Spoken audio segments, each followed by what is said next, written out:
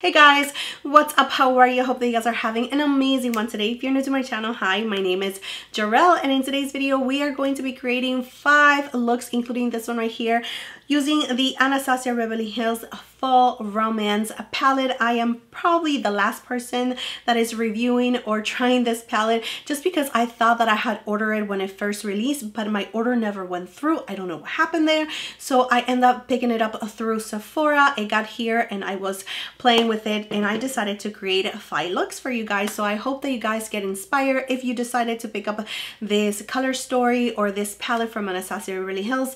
I hope that this video is helpful for you guys. If not, you can definitely use whatever you already have in your collection. But if you did not pick up this palette, you can always just take inspiration from these looks and use what you already have in your collection. So let's go ahead and get into it. But before we do, please don't forget to subscribe to my channel if you haven't not already. You can also like this video because it helps me out so much, and you can also click on the little bell that will notify you whenever I upload a new video, which is every single week. And without further ado, let's get started.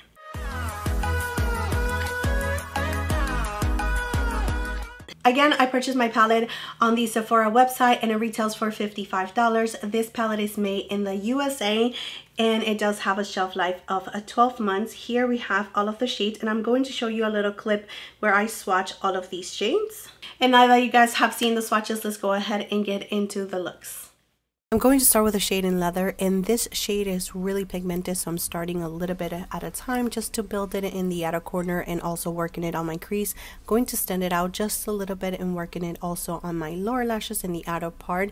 Again, just working this shade little by little to where I feel satisfied. And to deepen the outer corner, I'm going to take the shade in Thorns, and this is a really nice forest green, very beautiful, super pigmented. I'm using a smaller brush just to really work it in the outer corner, and whenever there's not a lot of pigmentation, I'm going to just start working it onto the crease.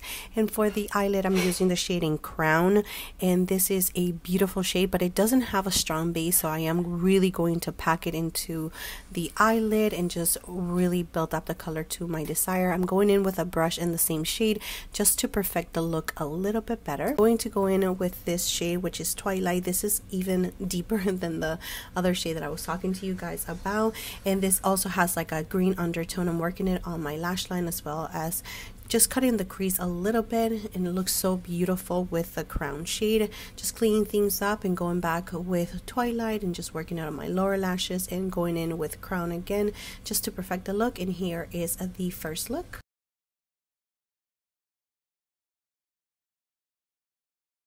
Let's go ahead and start with our second look, taking the shade Mulberry, and we're going to do the same thing. We're going to add it to the outer corner and little by little start building the shade and bring it into the crease. And then just to add a little bit more warmth to it, more rosiness to it, we're going to take Divine, which is super pigmented. I really did add a little bit too much, but just go in with a little bit at a time. And then I'm going to take the shade in Fireside to add it to the lid, and this shade is absolutely beautiful, like for a one and done kind of shade. And then right on top of that, just because I wanted to bring a little bit more purpleness to it, I'm going to use the shading Moonlight. This does not have a strong base either, and you do have to build it up, but it really started building up right on top of Fireside, and I added it to the inner corner. And now taking the shading Crimson, like you see me here, I'm using it as a liner for the outer corner and just to darken my lash line. I'm going to clean things up. For my lower lashes, I'm using a combination of Mulberry and Divine and just going to really run it on my lower lashes. And then in the inner corner, I'm going to use the shading Moonlight again, just connecting everything together. And here is the final look.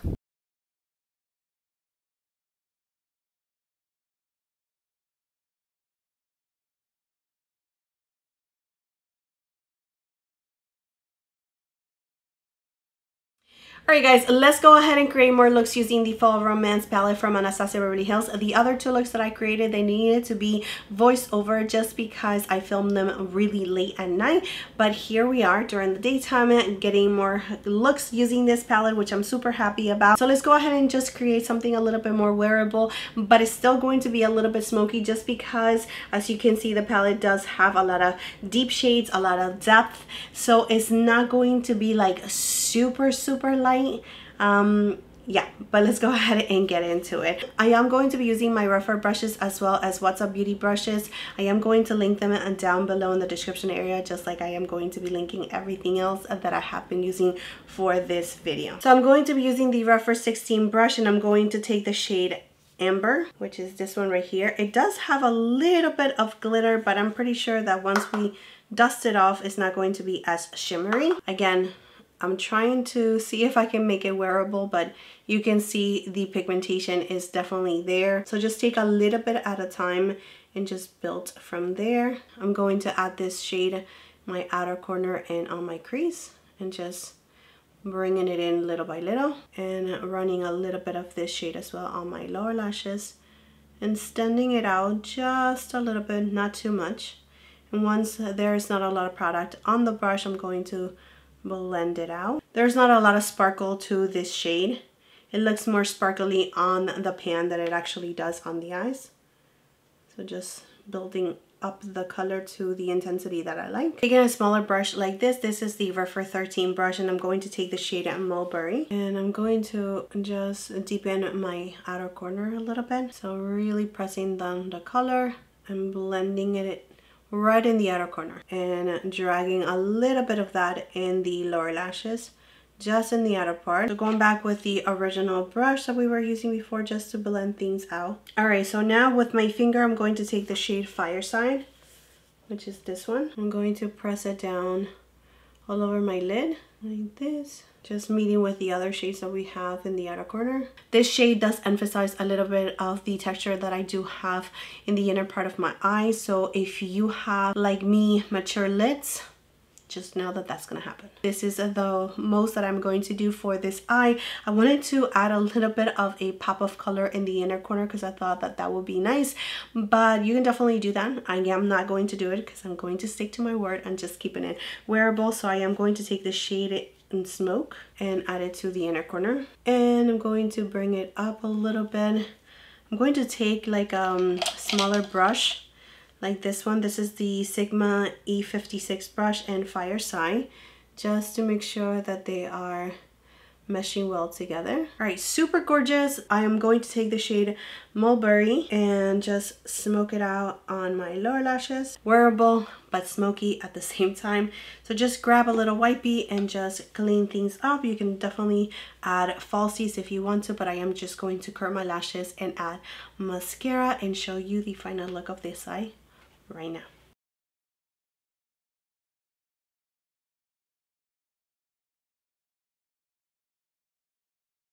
Right, so I am back with this face, and we're going to work on this eye right now.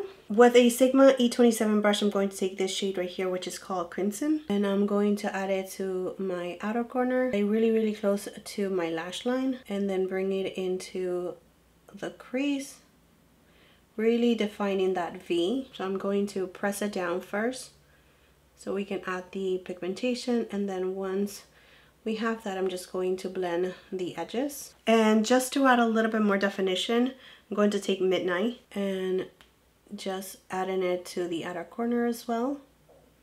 And this is definitely going to help us out on blending out the first shade. I mean, look at the pigmentation, that is insane. So now taking a clean brush, and I am going to use the What's Up Beauty R105 brush, and again taking the shade Crimson, just a little tiny bit, and we're going to blend the edges, taking the same brush that I added the primer with, just to run it by the edges, because I feel like it's becoming super patchy and muddy. So just adding a little bit of Midnight again. So just cleaning a little bit of the edge right here. So I'm going to take Moonlight with my finger. I'm going to add it to the lid.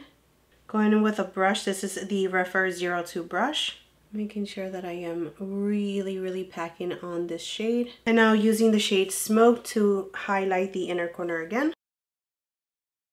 For the lower lashes, I'm just going to take the shade Midnight and really smoke it out on my lower lashes. I'm going to add a little bit of smoke on my brow bone for this look, and also adding smoke to the brow bone on this eye. So now adding mascara to this look right here and show you the final look.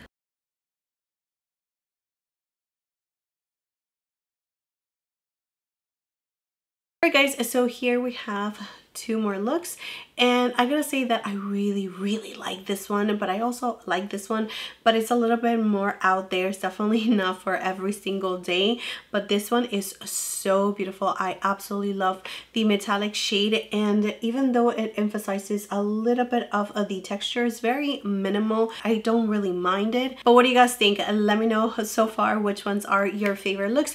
And I am going to go ahead and remove all of this makeup off and create the final look, which it will be my fifth and last look for this palette right here, and then I'll give you my final and overall thoughts of this palette. And let's go ahead and create our final look. For this look, I really just want to play with the palette and just mix a couple of colors. Maybe, I mean, that's what I'm thinking, but we'll see what happens. So I'm going to grab this little tiny brush, and I'm going to take the shade Divine, which is this one right here. So I am going to just create my shape with this shade, like I'm creating a wing liner. You can use the majority of the shades just for liners. I mean, they are so pigmented. It is insane. So just going to create a little bit of definition right here in the inner part of my crease.